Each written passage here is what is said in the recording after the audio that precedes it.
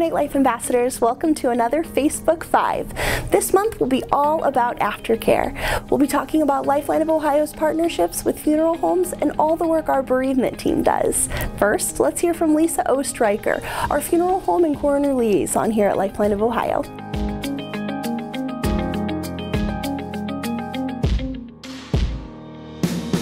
So I am the funeral home and coroner liaison here at Lifeline of Ohio.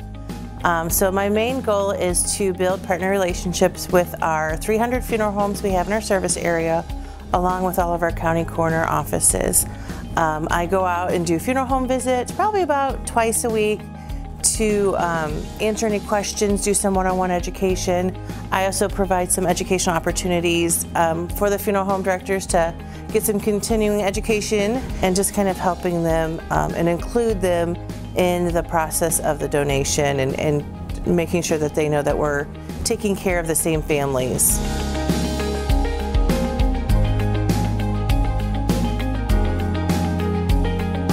So our Lasting Legacy is a beautiful program that we provide for our donor families via our funeral homes.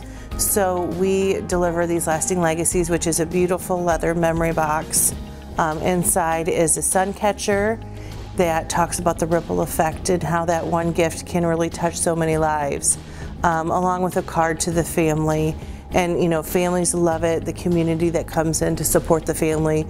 And so the funeral home receives this, and they're actually the ones who set this up for us and make sure that it's available for the family during visitation. And it's just been wonderfully received.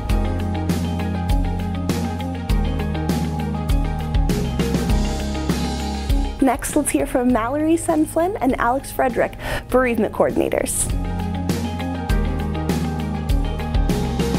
We really want our families to know that we're not going to forget them, and we're going to be with them and companion with them on their grief journey. And part of that is really making sure that we're supporting their families in one of the most difficult times that they're ever encountering. And so we feel like it is our honor and our privilege, but also our responsibility to make sure that we are really walking alongside them in this journey. So our hope is that our families know that they can lean on us in that difficult time.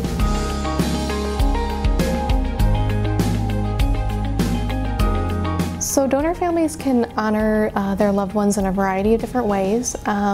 They can elect to have their loved one's name added to our donor memorial wall. And because it's outside, they can visit that day or night. One of my favorites is our shadow boxes, and so those are just 12 by 12 boxes that have photos and different mementos that it's not just saying the name and seeing a picture, but it really shows you about that person, their life, the things they loved, their personality. And it's really an opportunity for us to not only remember their loved one, but to share the importance of donation.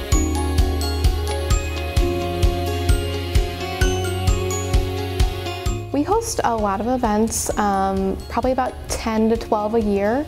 Our most attended event, I would say, is our donor family reception, which is really just an opportunity for families to come together and share and reflect on their hero's life. And we have opportunities for them to share about their loved one through kind of an open mic. They can share some words and some memories of their loved one. And so it's just a really special event for our families, and again, for them to be able to connect with other families who have gone through a similar experience. And we also have 2 different events that are open to the public as well. So our candlelight ceremony and our holiday tree lighting, which are really open to anybody that believes in our mission and what we do here at Lifeline of Ohio. Thank you all for watching. I hope you learned something new about the aftercare process. If you have questions for our bereavement team, you can email them at bereavementservices@lifelineofohio.org or just give us a call. And as always, if you have questions about the aftercare process or ideas for Facebook Lives that you would like to see, please let me know in the comments below.